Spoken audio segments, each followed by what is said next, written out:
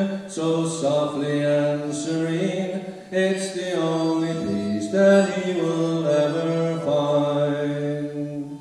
A showman's caravan came in the Ashby Road today. Down the gun gate laughing children dance with glee.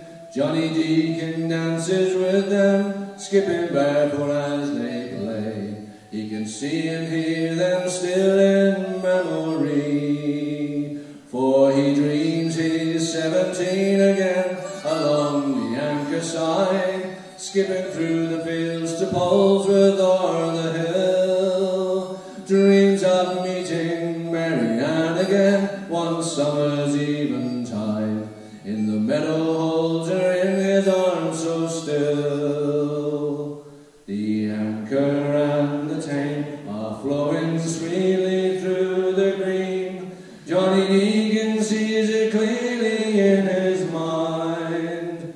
There's a peacefulness steals over him so softly and serene. It's the only peace that he will ever find.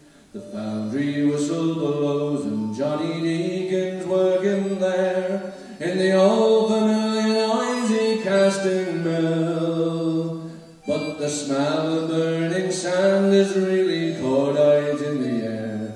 He's not casting metal now, he never will. He sees his daughter laughing by the old back garden frame. She's the image of her mother, Mary Ann, and he tries to hold and kiss her, but she thinks that it's a game.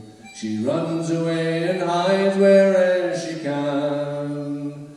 The Anker and the Tame are flowing sweetly through the green.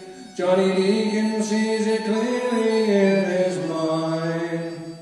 There's a peacefulness steals over him so softly and serene. It's the only peace that he will ever find. For he's lying in a bomb hole at a place called Passchendaele, his frame of twisted wreck of blood and bone. He is dying in a bomb hole, waiting for the fallen veil, and he knows that he will not be going home.